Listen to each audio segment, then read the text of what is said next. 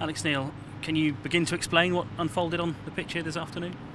Yeah, I think the magnitude of the game was too much for us. I thought we knew how the importance of it, but we didn't handle the occasion anywhere near well enough. I think away games in particular are as much about mentality as they're anything else, and I thought we struggled with that. Which doesn't say a lot for your set of players. Many of them are experienced. That they shouldn't be getting overawed by a championship game in March, should they? No, and that's a discussion we've had. But equally, all we can do is comment on what happened on the pitch. So we've got an understanding and a belief about what should happen, but then you've got to comment on what did happen.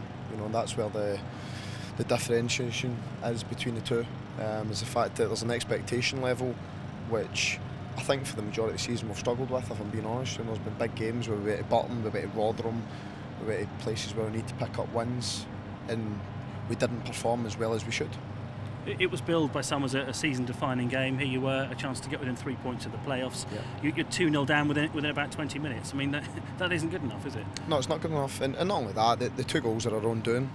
Obviously we make a mistake, we get punished for that, and then the second one, they break down the side after we give the ball away on the right-hand side of ours, and then the cross comes in. We don't mark the striker, which we spoke about the whole week, and he wins a free header.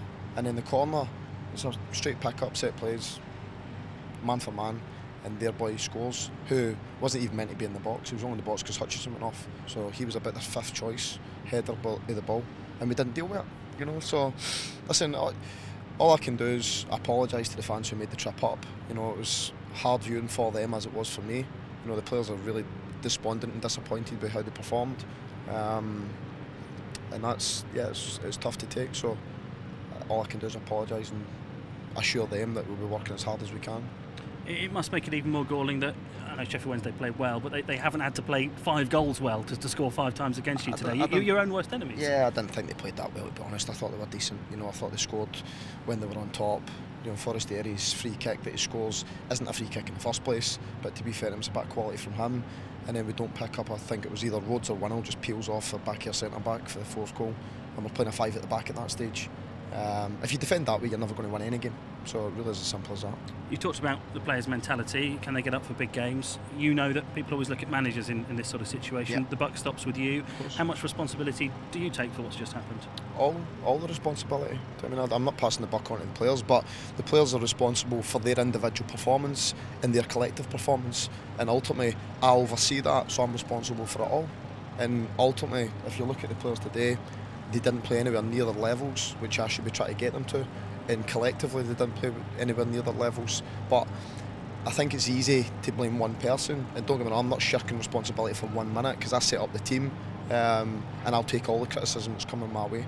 But equally, I think the players have got to look at how they performed. And listen, the players are honest. They're not silly. They know they haven't performed. And they're really disappointed, as I say. But certainly at the moment, for fans, that isn't adequate. It's not enough. They want more than that. You've been honest all the way through as Norwich City manager. Even at the end of last season, you said you'd have a good, long, hard look at your own role in what had happened. Are you getting to that point now? Because you're 9 points adrift of the playoffs in March. I think we all thought Norwich would be doing better than this. Yeah, we've underachieved. No questions about it. So I'm not going to stand here and say that we are where we should be. We aren't where we should be. But ultimately, what we've produced on the pitch is where we should be on the table. And when it's came to the big games, and we've had a lot of big games, we've been found wanting at times. I think that's a shared responsibility between me and the team, and ultimately we've not done enough to put ourselves in a better position where we are just now. Come back to this phrase about it being a season-defining game. To lose that heavily, it leaves no room for doubt, does it? It shows that before next season, changes are necessary at Carrow Road, and maybe playing staff first and foremost.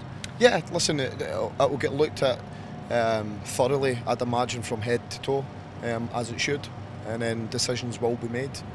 So some of the decisions won't be mine, some of them might be mine. I'm not sure what will happen, but equally we've got to look at the bigger picture, and we've got to plan now for the remainder of the season, but also looking forward to next year as well. So yeah, there's a lot of things to look at. Realistically now, you're 9 points adrift of the playoffs.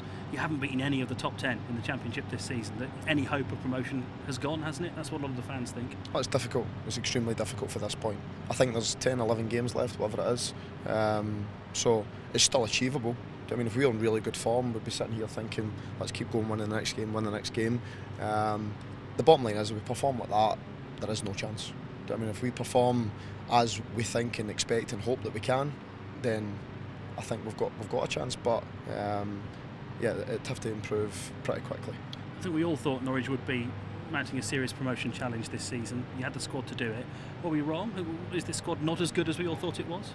I don't know. It's a difficult one to answer. Do you know what I mean? Because I think that we've had a group of players that have been at Norwich for quite a number of years, considering how often the sort of modern day player moves. They've done it extremely well over that period of time, but I don't think there's any sort of... I'll be honest with you, I can't answer that question. It's difficult to say. As I said, I think we've underachieved. I really do. I think we've underachieved. I think I've underachieved. The players have underachieved. And as I say, it's a shared responsibility. Nobody's happy about it. And we need to do better. Simple. Alex, thank you. Thank you. Thank you.